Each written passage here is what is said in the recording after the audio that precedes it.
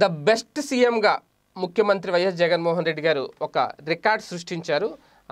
ప్రముఖ పత్రిక ఏదైతే ఉందో ఇండియా టుడే నిర్వహించిన ఒక సర్వేలో, ఆ సర్వే ఏంటి అంటే India today mood of the nation పేరిట ఒక జాతీయ స్థాయిలో ఒక నిర్వహించింది. ఆ పోల్కు సంబంధించిన సర్వేలో వైఎస్ జగన్మోహన్ రెడ్డి గారు బెస్ట్ పెర్ఫార్మింగ్ సీఎంల జాబితాలో 4వ స్థానాన్ని సాధించారు అనేది ఆ సర్వే వెల్లడించిన వివరాల ఆధారంగా తెలుస్తుంది. అయితే ఎప్పుడైతే ఈ ప్రకటన వచ్చిందో వైసీపీ శ్రేణుల్లో సంబరాలు మొదలయ్యాయి. వాస్తవానికి ప్రస్తుతం ఏపీలో 3 రాజధానులు అంటూ జగన్ గారిది ఒక తొగ్లక్ పాలన అంటూ పదే తెలుగుదేశం పార్టీ నేతలు విమర్శిస్తున్న తరుణంలో ఈ వార్త బయటకు రావడం, బెస్ట్ సీఎంగా ఆయన ఒక అరుదైన రికార్డు సొంతం చేసుకోవడం నిజంగా పొలిటికల్ సర్కిల్స్లో ఇది ఒక హాట్ టాపిక్గా మారిందని చెప్పాలి. అయితే ఈ సర్వేలో మొదటి స్థానంలో మాత్రం ఉత్తరప్రదేశ్ ముఖ్యమంత్రి యోగి ఆదిత్యనాథ్ ఉన్నారు. అలాగే 2వ స్థానంలో ఢిల్లీ ముఖ్యమంత్రి అరవింద్ కేజ్రీవాల్ ఉన్నారు. అలాగే 3వ స్థానంలో పశ్చిమ బెంగాల్ ముఖ్యమంత్రి మమతా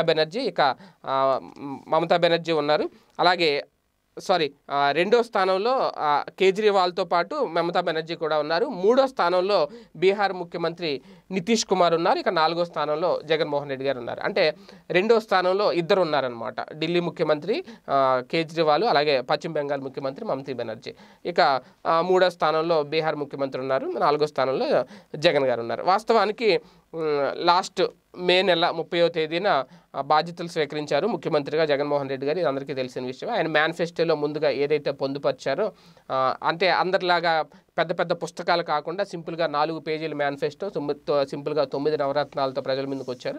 వాటిని అతి తక్కువ కాలంలోనే అమలు చేయడం, రేపు 9వ నవరత్నం కూడా ఉగాది తర్వాత ప్రవేశపెట్టబోతున్నారు కాబట్టి 6 నెలల్లోనే మెయిన్ పథకాలన్నీ కూడా ప్రారంభించేయడం, చుట్టూ ఎన్ని వివాదాలు చుట్టుముట్టుతున్నా ఆయన్ని ఎంతమంది కార్నర్ చేస్తున్నా ప్రతిపక్షాలు ఎక్కడా వెనక్కి తగ్గకుండా తనదైన శైలిలో ముందుకు వెళ్ళిపోవడం, అలాగే అమ్మఒడి పేరుతోనూ నాడు మేడు విద్య అనే పేరుతో మొత్తం ఆయన చేస్తున్న కార్యక్రమాలన్నింటినీ క్లియర్గా ప్రజలకు తెలిసే విధంగా తీసుకుంటున్న కీలక నిర్ణయాలు ఏవైతే ఉన్నాయో, అలాగే విద్యా దీవెన, వసతి దీవెన, ఇవన్నీ కూడా బాగా ఆకట్టుకున్నాయి. ద బెస్ట్ పెర్ఫార్మింగ్ సీఎం సర్వేలో 2016 నుంచి కూడా ఒక ట్రెండ్స్ రూపొందించారు. వాస్తవానికి 2016 నుంచి ఎవరెవరు ఏం చేశారనేది ట్రెండ్స్ కూడా ఈ సర్వే ఇందులో పొందుపరిచింది.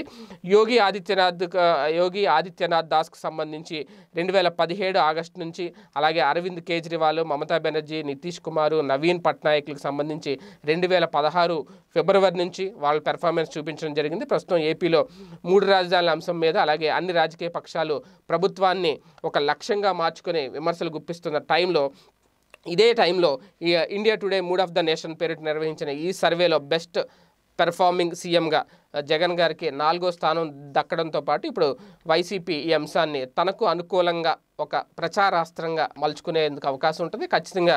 ఎందుకంటే జాతీయ స్థాయిలో జరిగిన సర్వేలో 4వ స్థానంలో, ఎందుకంటే మిగిలిన వాళ్ళకి అంతే ఓకే 2016 నుంచి ఒక పెర్ఫార్మెన్స్ ఉంది, వాళ్ళు సీఎంగా చేశారు. కానీ ఫస్ట్ టైం సీఎంగా రావడం, అతి తక్కువ టైంలోనే కేవలం 8 నెలల పాలనలోనే ఆయన 4వ బెస్ట్ సీఎంగా ఆయన దక్కించుకోవడం అంటే మామూలు విషయం కాదు. మేబీ నెక్స్ట్ కనుక మళ్ళీ పాలనలో అప్పుడు మళ్ళీ ఇంకొకసారి సర్వే చేస్తే గ్యారంటీగా నెంబర్ 1 స్థానంలో జగన్మోహన్ రెడ్డి గారు ఉంటారు అనేది ఇప్పటి నుంచే ఒక ధీమా వ్యక్తం చేస్తున్నారు వైసీపీ శ్రేణులు.